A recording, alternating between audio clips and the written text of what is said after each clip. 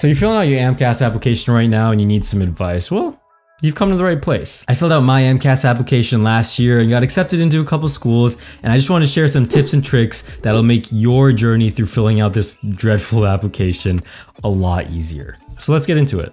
So the first thing that we see here is the submission date, which is June 4th is when I submitted it. As you may know, you can usually start filling out your AMCAS application in the beginning of May, and then you could submit anytime starting at the end of May up until, whenever. But the earlier you submit, the higher your chances of getting an interview are, well, technically. After you submit your application actually gets processed by the AAMC, where someone will actually sit down and read your entire application. And that process, since there's so many people applying, can take 4 to 6 weeks. And the thing is, med schools can't see your application until they're verified. As you can see, my process date was 6/28, which was about a month after I actually submitted it.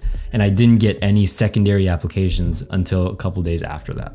So that's tip number 1, submit as soon as you possibly can to maximize your chances of getting an interview. So this means ideally, the end of May, early June, at the very latest, early July. For myself, while I was technically planning on submitting on May 28th, which was the first day I could possibly submit it, literally the day before that, I had a personal crisis. I'll elaborate on this a little better later in the video, but basically, I was able to make my application a lot stronger in that week it took me to actually submit it. So let's call that tip 1.5. Submit as soon as you possibly can, but don't rush it. Taking a little bit of time to fix your application in a way that you know how is a lot more valuable than just getting it submitted just a few days earlier. All right, so next is biographical stuff. So this section I recommend filling out as soon as you possibly can, just in the beginning of May, because it's super easy to finish and it'll make you feel a little bit better about yourself seeing that check mark on the biographic information on your AMCAS application showing that it's done. All right, so then this is the disadvantaged information session. So you can check no or yes. If you check yes, they'll give you 1,325 characters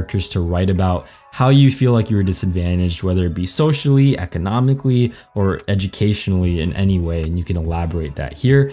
My only advice here really is to try to end on a high note, just showing how you've overcome those struggles and disadvantages, just because they typically want to see that. All right, so before we talk about courses, I want to take a second to talk about transcripts. All right, the second that AMCAS opens their application in the beginning of May, the very first thing I recommend that you do is request your transcripts from your university. I've had friends that have had their application delayed like a month because they've had issues with their transcripts either on the university side or AMCAS side. So the earlier you get that taken care of, the more you minimize the likelihood of something like that happening. So yeah, that's tip number 2. Get your transcripts in early. All right, so with that out of the way, courses. Putting in all these courses made me want to pull my hair out, but you gotta do what you gotta do. So just a couple pointers from what I have here. So if you've taken any AP classes, those will go under your freshman status, under your first semester, and all of those grades will be passes. So it'll just say P, it won't assign you an actual score. And another thing, so I graduated a year early, and so if you see here, it goes straight from sophomore to senior. So if you do end up graduating a year early, they'll just get you to skip the junior year and you just go from sophomore straight to senior designation. My final pointer here is to ask someone that has a keen eye for this kind of stuff to look over this and compare it to your transcript. For example, I asked my dad to do it. He works in software and his job is literally to look for errors and mistakes. And when he reviewed how I inputted all my courses, he did catch a couple mistakes. Sometimes those mistakes can cause slowdowns in your application processing. So if you catch all of them before that, it'll help you in the long run. All right, so next you have your GPA section. These are calculated after your application is processed, and they will basically populate these tables for you. And here's your MCAT score that'll automatically populate as well. All right, so the next section is the big section. It is the work and activity section. And I have a lot of advice here. So this shows us tip number 3, which is group similar activities.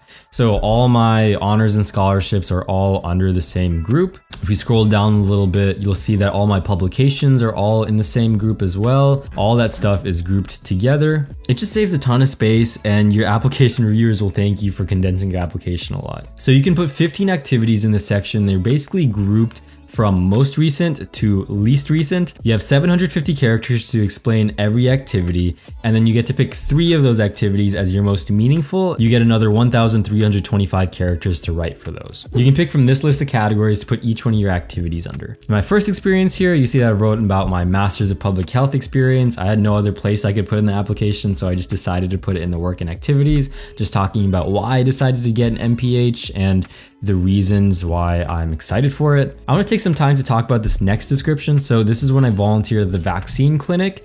And so while my duties weren't that great, I just had to manage patients in the observation area after they received their shot. I made sure that in my explanation, I didn't just leave it at that. I go on to kind of explain how this experience affected me. Low-key, I'm kind of proud of this description. I say things like, I would converse with patients for the entirety of their 15-minute observation. The vaccine clinic was the first beacon of hope after such a difficult year. Positivity in the building was contagious. Met with stories of their struggles, and all these things demonstrate tip number 4, and that is that your responsibilities are really only 10% of your description for this section. The majority of your description should demonstrate the impact that you made and the qualities that you displayed. One thing that I would caution you against that I kind of did here was I ended it with this as a physician, blah, blah, blah. While you can do it here and there in your activity section, I suggest that you don't mention that line in every single activity, because it's kind of given that you're going to do all these things as a physician, so it's kind of repetitive and not really necessary. So if I had to go back, I'd probably cut that part out. So for the sake of time, I'm not going to stop and explain every single one, but you're welcome to pause the video and read up on certain ones if you want, and be sure to leave questions in the comments if you have any. So in this description here, I told a story. Now, while telling stories are kind of hard in this section, because again, you only have 750 characters, when you can do it and demonstrate a point, it can really pay off. This description for me being an MCAT tutor and strategy video creator, I didn't just simply say that I tutored students and how many I tutored and the videos that I created. Instead, I told a story about A. So quick pause, who is this mysterious character A? Well, A is just a placeholder for someone. You can do that. You can just put a letter, honestly, to placehold someone's name. And that's typically done a lot. So if you have a story that you want to tell, be sure to do that in order to minimize the characters you use. Just make sure you never actually put their real name in the story. But I basically tell a story about this one tutoring experience I had with a student, showing instead of telling the impact that I had, as well as qualities that I demonstrated through this experience. Beyond that, I put something memorable in my application, which leads to tip number 5. Stories stick. When it comes to reviewing your application, reviewers will remember your activities and accomplishments by the stories you tell, not by the responsibilities that you list. All right, so now looking at one of my most meaningful activities, it was a podcast I started during COVID. Shameless plug, link in the description. And this project kind of had a special place in my heart, and you can tell by reading my description about it. But as you can see, there are 2 text boxes here, right? So there's the experience description and then the most meaningful experience remarks. So basically, I used the first box to kind of explain my project descriptively. And then in the second box, I kind of told more stories about stuff more in detail and the different episodes I've had with particular people. All right, so being an EMT was another one of my most meaningful experiences. And I want to show you here that you can actually select multiple date ranges. So I volunteered with EMS from November 2019 to March 2020.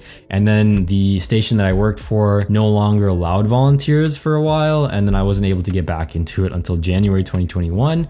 And so then I actually projected out my hours until May 2022. So again, I submitted this application in June of 2021, but I was able to put 2022 down for my date here. And so basically what that's meaning is that I was able to project out hours, and you're allowed to do that. You can put down hours that you're planning on completing after you submit your application as well. All right, so here I talk about my study abroad experience. While it was a medically related experience, I didn't linger too long on that. I focused more on the cultural things I learned and how it increased my cultural awareness. And I feel like that's a lot more valuable because cultural awareness is super important in medicine. So I basically tell a story about how vitamin D deficiency was an issue among Muslim women in Malaysia, and Malaysia being, one of the biggest Muslim countries, this was an issue that the population faced. And that was because of the coverings that Muslim women typically wore. And yeah, that was a pretty eye-opening experience, and so I decided to write about it. All right, so the next thing I want to point out is how I wrote about research. So